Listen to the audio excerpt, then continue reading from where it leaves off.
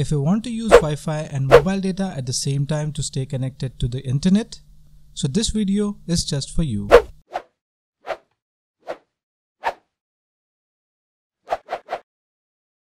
Welcome back to our Learn in a Minute video series where we can learn about computer, internet, applications and much more in just a minute.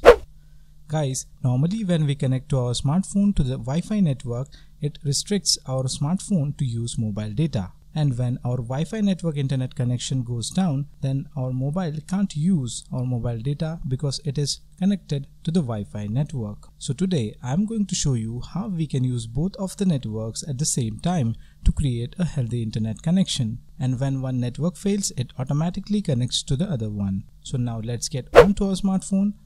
Now we have to install this Speedify application from the Google Play Store. Link to this application is in the description box down below. I have already installed this application, so I'm going to open this application from here.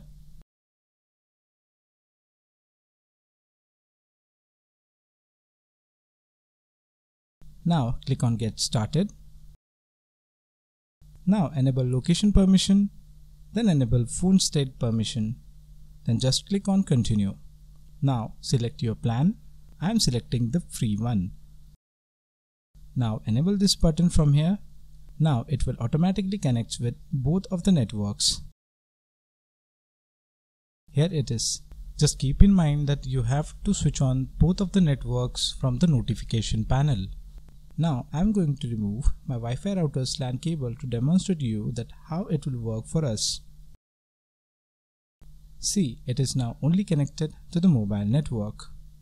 Guys, this is the way to stay connected to the internet with the bad Wi-Fi connection. Guys, I hope you like this video. If you like this video, do hit the like button down below, and if you haven't subscribed to our channel yet, do hit the subscribe button down below. That's it for this video, and I'll see you on my next one.